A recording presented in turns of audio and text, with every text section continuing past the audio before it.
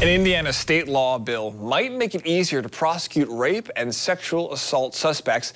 And if passed into law, House Bill 1079 would be the first change to rape law in Indiana since the 1800s. Fox 55's Brianna Bias tells us what the bill would change and what one local survivor thinks of it.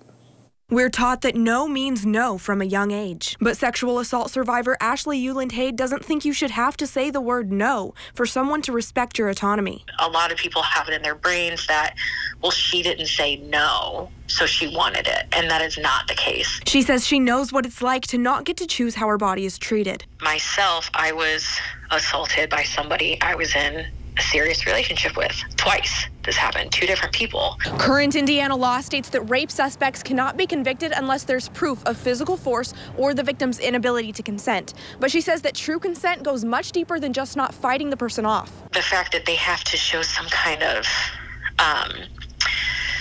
physical force is absolute nonsense.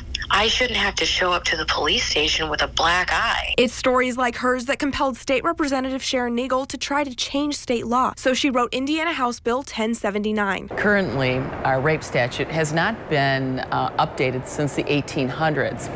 And we primarily rely on case law when a victim goes to court. The new bill creates room for victims to be believed in court without having to show proof of physical injury. What we do know is that also verbally or visual conduct can also relay the same message of non-consenting. But Euland-Hade says even if the law changes, things won't really get better until civilians start holding their friends accountable to better actions. But even though no law can change what victims have experienced, Neagle hopes the bill will bring them more justice afterward. In Fort Wayne, I'm Brianna Bias, Fox 55 News.